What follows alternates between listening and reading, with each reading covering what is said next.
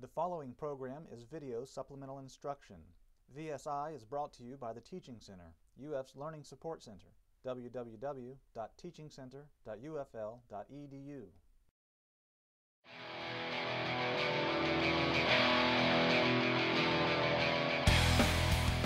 Okay, so for number 13, we need to check out some things about the continuity of a piecewise function. So first let me rewrite the function. So we have three pieces, all of which are on specific intervals. So we have the function 5 if x is less than 1, 1 plus 4 over x if x is greater than 1 and less than or equal to 4, and just the square root of x if x is greater than 4. So we're asked about discontinuities, removable and non-removable discontinuities. So remember, removable discontinuities are called holes, and that is when something cancels out of your function. If you have like a fraction, something cancels out, that would be a hole. Or in a case of a piecewise function, it could be when two pieces meet up at the same value, but they don't actually have that value. You can see we have that possibility here because this function goes up to 1, this function comes from 1, but neither of them have an equal sign, which means that that endpoint, if they had the same y value, would be an open circle, and that would be a hole. So that's possible.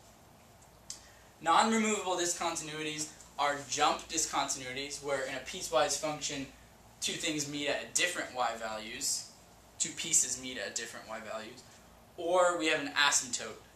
So you might be thinking, oh, we could have an asymptote here. Keep in mind, though, that would only be an asymptote if x equaled 0. That's not one of the possible x values for this function anyway, so we don't even have to consider that possibility. So let's look at our only possibility of removable discontinuity, which is at 1, because here at 4, one of them is equal to. We could never have a removable, and we have no way of canceling anything from any of these. So our only possible removable discontinuity is where these two pieces meet. Let's see if they have the same y value. Well, this one is certainly at 5, because that's what the function is. To figure out what y value this one comes at, well, it's at x equals 1 is the point we're talking about. If we plug 1 in there, we just get 1 plus 4, which is 5. So both from the left and the right at x equals 1, these pieces meet at the value y value of 5. However, it's an open circle there because neither of them are equal to. So having one removable discontinuity, that is true for this, because we don't have the possibility of one anywhere else.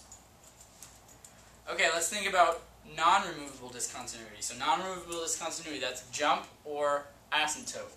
Well, it's impossible for us to have an asymptote anywhere on this graph, because the only place we could have is if we were dividing by 0 here, but 0 isn't part of that domain.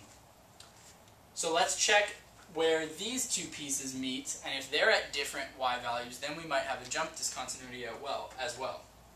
So let's try x equals 4 for the second and third pieces, because that's where they meet. So we would have 1 plus 4 over 4. For the second piece, we would have square root of 4 for the third piece. This is 2, 1 plus 1.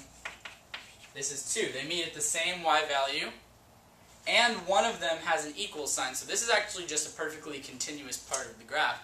There's no discontinuity there at all. So having non-removable discontinuity, that is false. We don't have any non-removable discontinuities.